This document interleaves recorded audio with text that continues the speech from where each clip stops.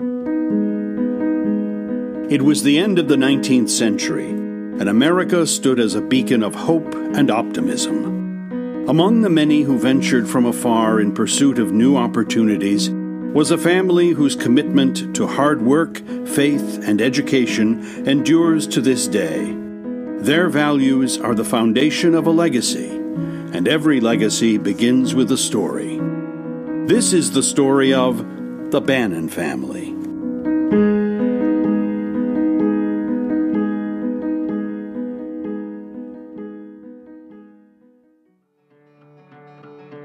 Phil and Teresa Bannan were both children of Irish immigrants searching for a new life. They met, fell in love, and found their way to San Francisco, California in the late 1800s. The grandfather had a machine shop in San Francisco called Pacific Gear and Tool Works. It was industrial stuff for sawmills, pulp mills, and that kind of stuff. With 10 kids, he had to work pretty hard. Even in the midst of their hard work, the Bannans knew education was the most important gift they could give their children. So in 1919, their oldest son, Tom, enrolled at the University of Santa Clara.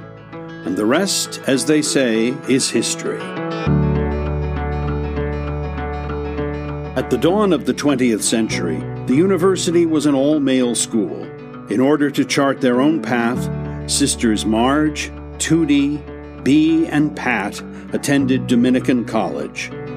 The five brothers, Phil, Burke, Charlie, Lou, and Barney, followed Tom, and the Bannans quickly became some of the most recognizable faces on the Santa Clara campus. They were each different, but they all had that nice way about them. They were all very attuned to observing, listening. They were all easy to communicate with, but they were all sharp guys and all had a great sense of humor. And then they took strong roles in supporting the school. There was something about the family where you could just sense that feeling amongst them and amongst their kids. After graduation, with family values in one hand and a Santa Clara education in the other, five brothers worked together to build and sustain their successful family business. Santa Clara became a source of pride and responsibility, and in time, the university and the Bannans became intertwined. Tom, always the leader, maintained a strong connection to Santa Clara and laid the foundation for a lifetime of generosity. He was always interested in giving back, so he has set up programs before he passed away to benefit Santa Clara, both the physical structures, the student body, the scholarships. Alumni family scholarships were very important to him, merit scholarships too. We still have a foundation that supports Santa Clara annually. One brother, Lou, made a courageous choice to follow a different path, and in doing so, reinforced the family's lifelong commitment to faith and education.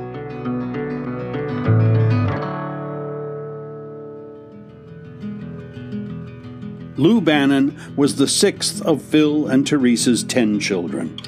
Instead of joining the family business, Lou became a Jesuit priest, professor, and one of the most beloved figures in Santa Clara University's history. Oh man, everybody loved him. He was a great priest, but it's also a great mentor for the kids going to school here. He kept a lot of us in school, kept us pointed in the right direction. In 1953, Father Lou joined the faculty at Santa Clara, where he remained for the rest of his life. In addition to teaching, he also served as assistant to the university president for alumni relations and was a mainstay of the alumni office, befriending and counseling countless students, alumni, and family members. He created a very warm, friendly atmosphere. He always respected students. No matter what you said, he was very respectful. And he was very low-key, gentle, and just a wonderful teacher. He encouraged me to become a teacher. I took some of his way of teaching from him. Father Lou was Santa Clara. He took great pride in the place he loved so much, showing compassion even when it was time to lay down the law. And he would talk about walking the dorm. He called it spreading gloom. It's time for me to go spread some gloom. You get rid of the beer. You go study. Call your mother. He was a piece of work. We all miss him. So I had 2 brothers while I was here. I had several cousins. And I think that at that time, Father Lou got ulcers. I think we're responsible for his ulcers. For 45 years, Father Lou passionately served the great alumni community, celebrating their achievements and elevating their invaluable contributions to the university. He advocated tirelessly to school administrators for a physical representation of those contributions, an alumni building centrally located on campus. In 1975, he prevailed when the alumni office moved into the old Donahoe Infirmary and became the place where all Santa Clara alumni could gather and reconnect with their alma mater. And when Father Lou entered the sunset of his life, Santa Clara remained the place he called home. He literally never slowed down. And then he wasn't feeling well. But even during that period, even after being in the hospital, he came back to work and then he went to the next step. So he physically wasn't here for those last couple of months, but he never retired. He never stepped out. Really dear friend of mine. You know, we were buddies. I'll get teary-eyed. He was, he really impacted a lot of lives. His funeral was incredible. Father Locatelli couldn't get through his sermon. He had to stop. The church was jammed out to the street. It's kind of a moment where you get a glimpse of how a person lived, is, how they die and how their friends react to that. A very moving thing. The Bannan Award represents Father Bannan. Father Bannan was truly committed to Santa Clara in every way. And he was such a wonderful human being, such a kind, loving person. Love was all that he could talk about. And it seems to me the Bannan Award reflects how someone does not just love the Alumni Association or the alumni, but loves what happens, what people do. Over the last 100 years, Father Lou and the Bannan spirit have influenced the university, decades of alumni, and generations of family members. As the clan is fond of saying, you can go to college anywhere you want, but I'll pay for you to go to Santa Clara.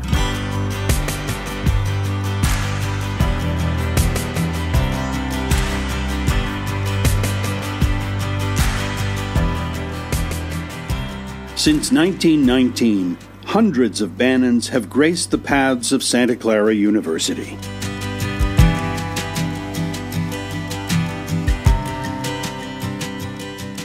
Santa Clara is so much bigger now, not just in people, but in size and magnitude. But it still has a certain quality to it and a certain amount of loyalty. And I think the Bannan family were a good part of that. I think it started with Father Lou.